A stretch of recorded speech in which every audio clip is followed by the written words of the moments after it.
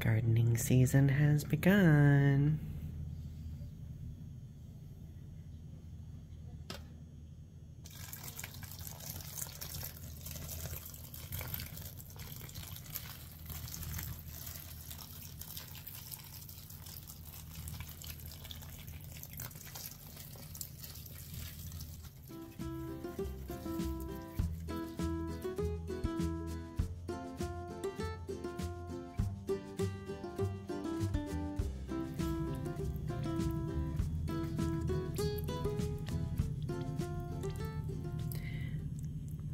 Peat pods are expanding.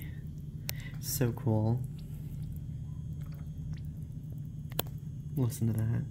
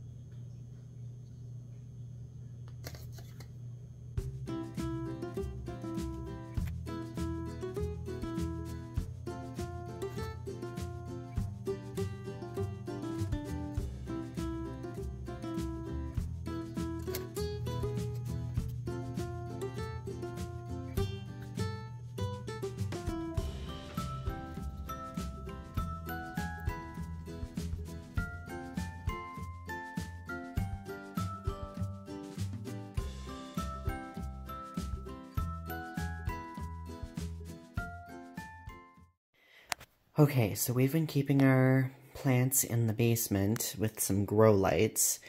I mean, it's beneath a window, but, you know, it's gonna get as much light as it's gonna get. Ah, we got sprouts. We have radishes.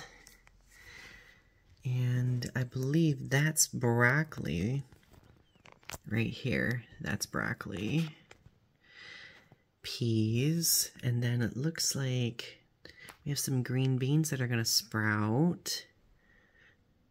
And maybe some corn, possibly? We'll see.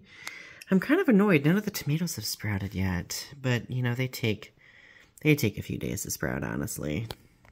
So, it is Thursday, March 30th, and I'm going to go outside and check my seedlings. On days where it's been sunny and like 45 to 50 degrees, I've been sitting the little greenhouse seed compartments outside so the plants can take advantage of the sunlight. So we're gonna see how well they're doing today.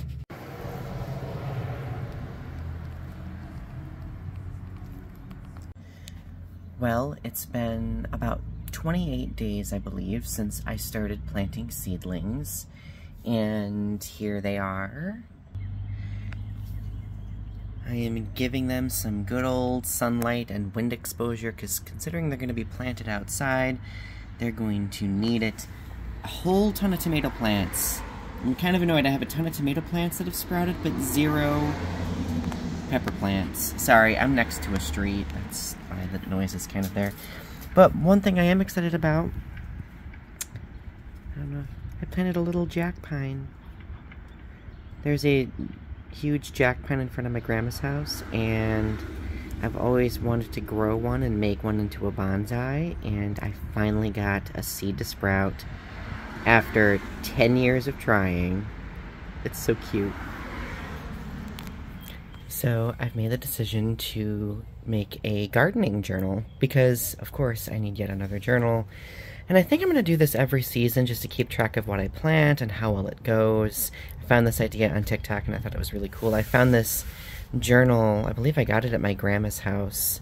And I don't know, being that both of my grandmas loved plants, this is my other grandma that I wasn't as close to, I figured I would honor her by using this journal, this beautiful journal that she just had lying around. So this year, here are the stats.